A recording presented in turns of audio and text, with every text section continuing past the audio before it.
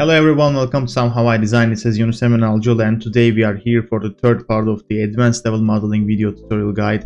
And as you can see here, for the first two video we have ended up having at this level when it comes to surface modeling. So I'm going to quickly shader the glasses here real quick to pop up the model and kind of define the areas, define the materials in a more accurate way. And here right now we are trying to create the side body of the car. So I have simply railed one surface over there, so I feel like it's kind of going inside of the car a little bit more than it's supposed to go. So I'm kind of changing my mind at the moment. I'm kind of observing that it's getting inside too much, and I'm changing the sweep mode from natural to parallel, and then recreating the surface again with only those two curves, and then extending that surface until it kind of exceeds the overall body. And simple skin tool between side glass and the rail surface, and extending that as well. I'm trying to just kind of observe what I can get out here, what I can kind of create, from which way I can kind of get out solving the issue. So quickly creating these rocker panel area. As you can see, this is just the rail tool and the skin tool I use pretty much because we already have those curves that we were working in the first video. But yeah, since those were just the regular curves that we drew on the 3D space, it's just the surfaces that I creating at the moment. It's not that 100% precise as well. These are going to be kind of sketch surfaces, so to say. Kind of exploring the method that I can pop up the side view and looking at the sketch a little bit and thinking that there are still ways to reach there. We should kind of solve how we can create the overall side view patch layout. And as I was recording these editing phase, let's say as I was in the editing phase, I have realized that the lowest curve, it is too much angular than it's supposed to be. It should be straightly horizontal to the ground. Just to keep up with the sketch, we have kind of put it there as a angular way, but in the next phases I will be fixing that as well, because what that simply does is that it's just making the rear wheel lip smaller than it's supposed to be. So it kind of make the 3D look a little bit sloppy and unrealistic, so to say. And at this part, the crucial thing is I am duplicating the wheel lip circle and scaling it so that I can kind of define where these wheel arches are going to connect with the side body surface. I have projected that curve onto the surface, and then I'm gonna be trimming out this is the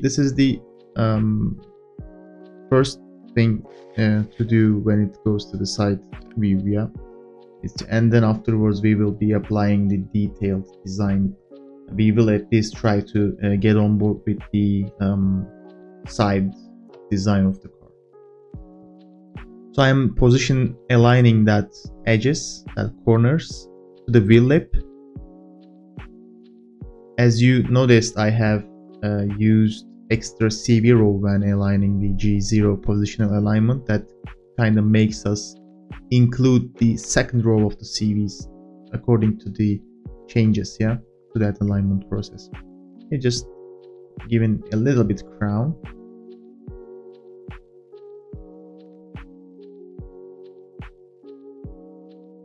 Yeah, let's hide those curves and have a look at it. Yeah.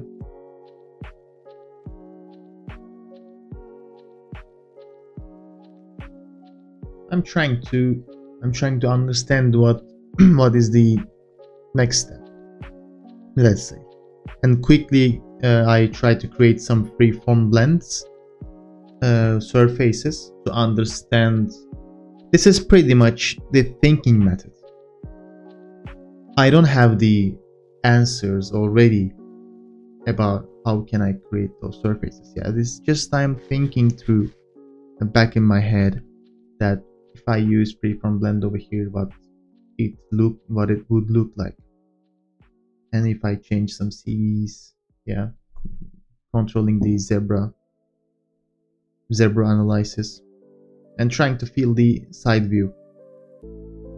But actually, to be honest, in the sketch there is a more dramatic shades and highlights when it comes to the side surface, but that is something we can consider in the later phase. Yeah, I'm just trying to be on board with the patch layout. It's just kind of mathematically how can I solve that. As you can see over there, there is a bump, so it means I have to tuck the middle rows in. Instead I kind of pull them out, but in the next steps of the video you will see me pushing those CVs inside to kind of make the wheelarch complete. Yeah, I was just giving up on that at that time and jumping to the rear wheel. Yeah, again, simple freeform blend. One side is G2, which is the touching edge of the wheel lip, and the other side is G2, while the touching edge is G0. Sorry. Yeah, I'm just kind of observing what I am ending up with. It's just I have detached the surfaces to keep the continuity. Yeah, to make everybody happy. Just yellow. I'm sorry, it was just yellow positional problem, so we kind of convert that to green curvature dot, so to say. Yeah. Easy. One of the simplest layouts when it comes to the side view, but of course we got a deep dive into that. It's just the basics. This is something that I created to see the volume, pretty much, more or less.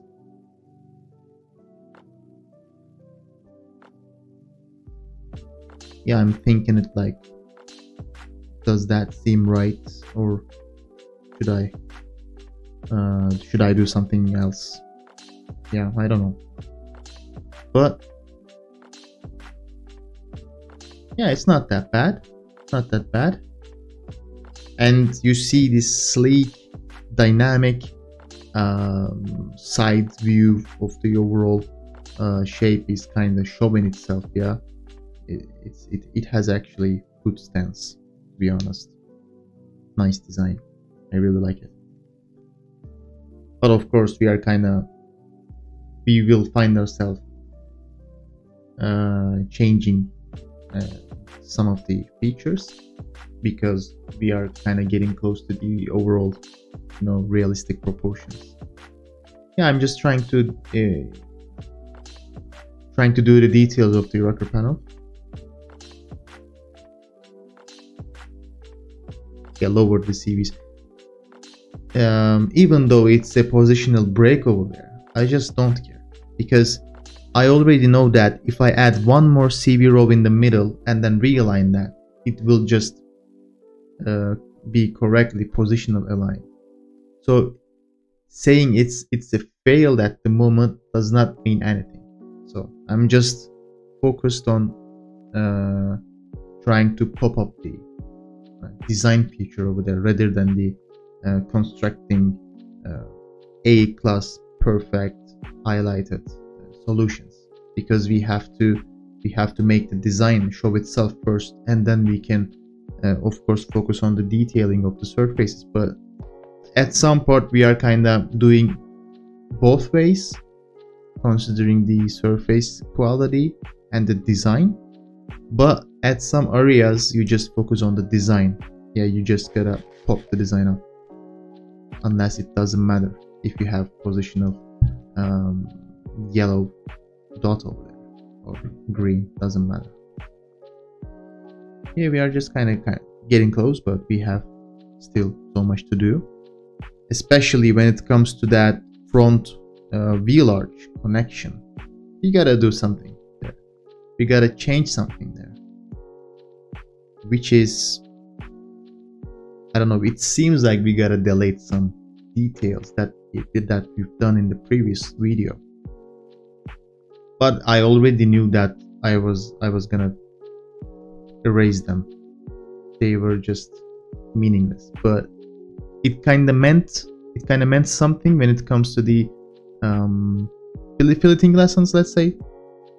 But for the overall proportion, when you look at the overall proportion, we have so many surfaces are missing. We haven't settled anything yet. So that is why we were kind of acting earlier than we're supposed to do when it comes to those piloting operations. It was just kind of so to say show off from the previous session. Yeah, as you can see, I have deleted those surfaces, and I'm just correcting the wheel lip a little bit, yeah, aligning with that red angular horizontal-ish curve over there, which I'm thinking at the moment we should change that as well for the proportional sakes, for the proportional wise.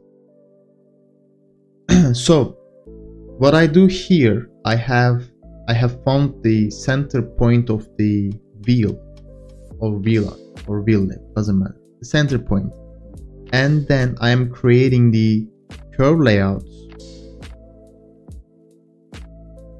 and considering the angles of them, because most of the patch layouts angle were not right. They were just twisted a lot.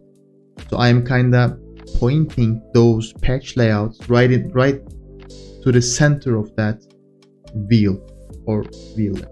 Yeah, you see I'm extending the fillets and then trim converting with those projected curves, so that every corner of the patch layout goes to the same direction, which is really important lesson when it comes to the wheel lip and wheel arch. Of course, there are some cases that we break the rules, but I kind of strongly suggest this method.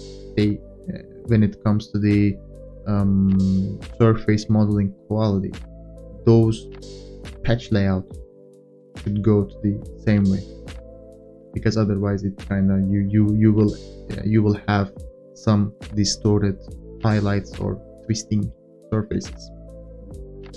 As you can see, I have deleted the middle rows, and I'm just gonna tuck them in actually.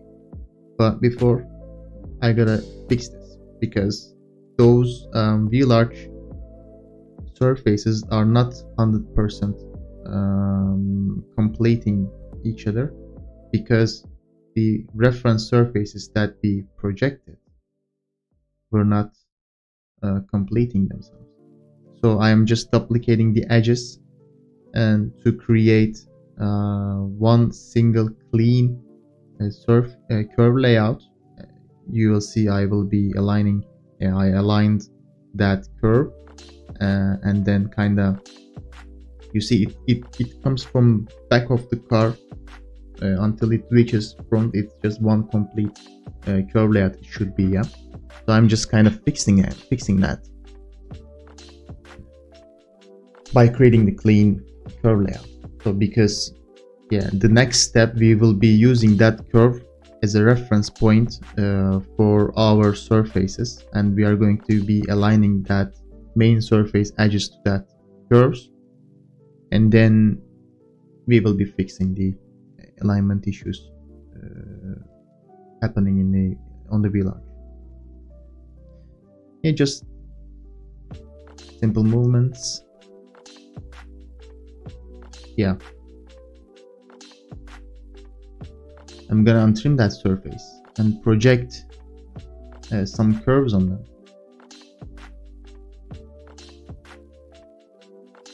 and then I'm going to be trim converting that main surface as well. Maybe just I mean, we have already created that surface. Why we are doing the same things again and again? Because the answer is simple. We discover the problems as we go modeling, as we do the rest of the car. We are kind of discovering the problem, and the problems are kind of highlighting the previous steps that we do. So it means that we gotta go back to that previous step and fix it, and then jump back again for the next steps and align them to the changes. Yeah, as you can see over here, these two surfaces should be aligning at the same direction, and they have to on top of each other so that we can align the wheelarch on top of them. Yeah,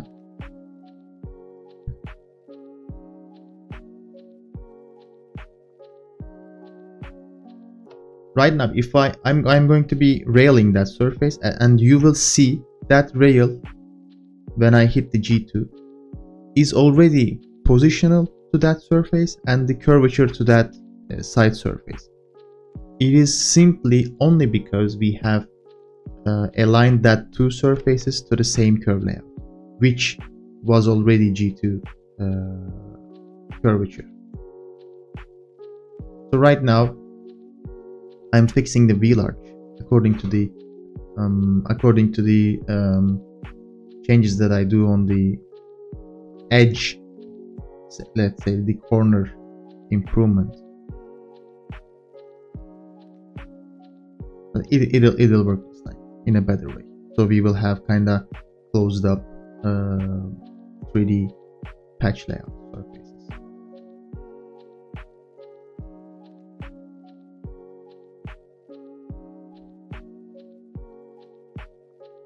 Yeah, I'm only projecting the edges. I'm not aligning the surface at the moment. I have only projected the edges of the patch layout, and then I'm going to trim that main surface.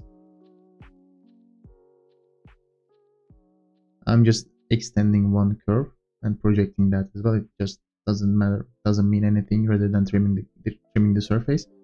And now I am doing edge align, G2 edge align, and when I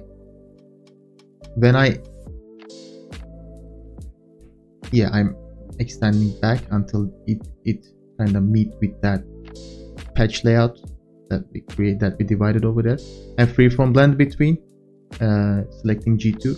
I will be not doing project align.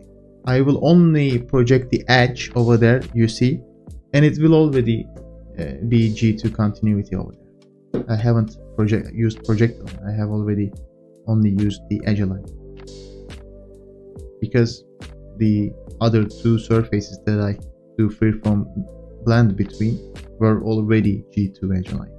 So they are just kind of following themselves. Yeah.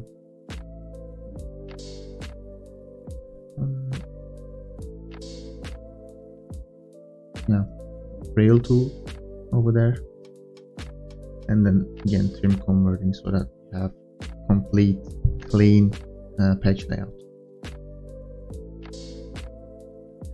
Yeah.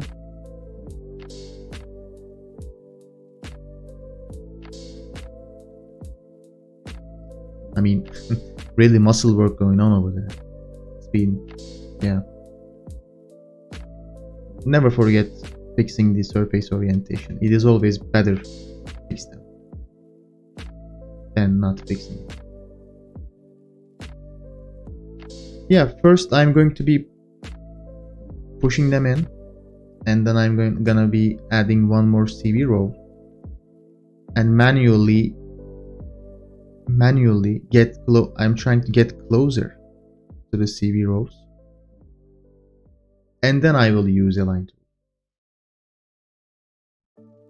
so that we kinda getting the mathematical formula kind of in a better way, because these should be kind of smoothly transition each other. If we were doing the alignment as it is in one go, for the rest of the CV layout we will be a lot worse. We first manually aligned and then using the align tool. Yeah, not bad. Not bad. That is one strong, powerful wheelarch over there. I don't know, maybe when we compare to the design sketch we should maybe change some stuff over there, but for now it's not bad.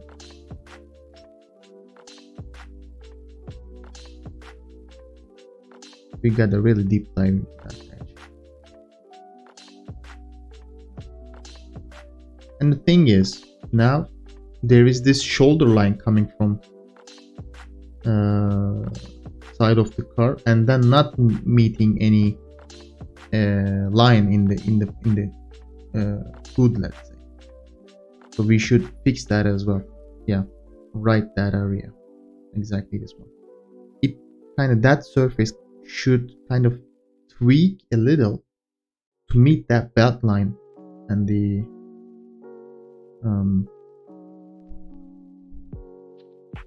meet that belt line, so I can kind of copy that surface and move a little, and I will align that surface edge before I do trim convert to that curve. Yeah, I'm just observing.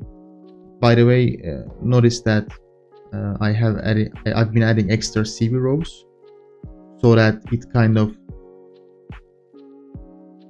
affects the surface layout in a more equal way. And I'm using freeform blend between. We are kind of connecting that shoulder line and the belt line through the hood. Yeah, in a much kind of in a better way that at least makes sense, let's say.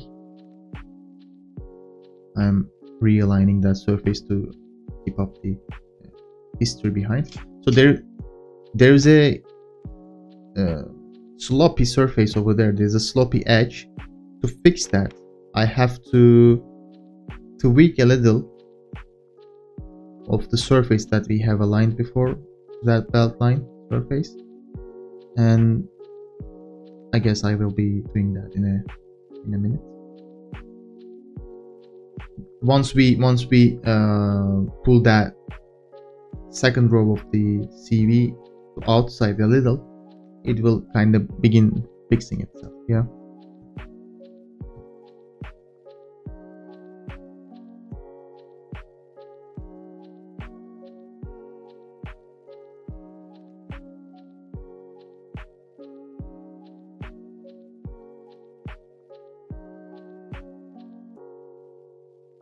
Yeah, once I move that CV, and the alignment kind of follows that, so that I can fix that manually.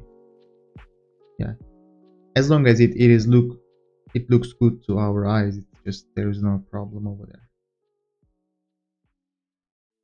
Yeah, I guess this is it for today's lesson, guys, for the part 3, and thank you for keeping up with me until here, and don't forget to subscribe, like the video, and yeah, comment below, and see you on the next one.